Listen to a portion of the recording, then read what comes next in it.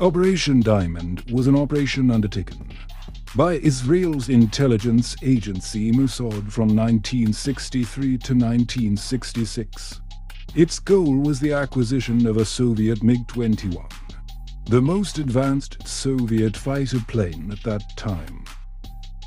A Syrian defector, Redfa, was offered $1 million, an Israeli citizenship, full-time employment, and to have his relatives smuggled out of Iraq.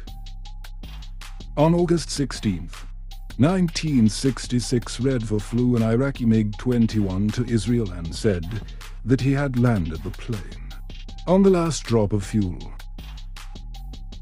In January 1968, Israel loaned the MiG to the United States, which evaluated the jet under the Have Donut program.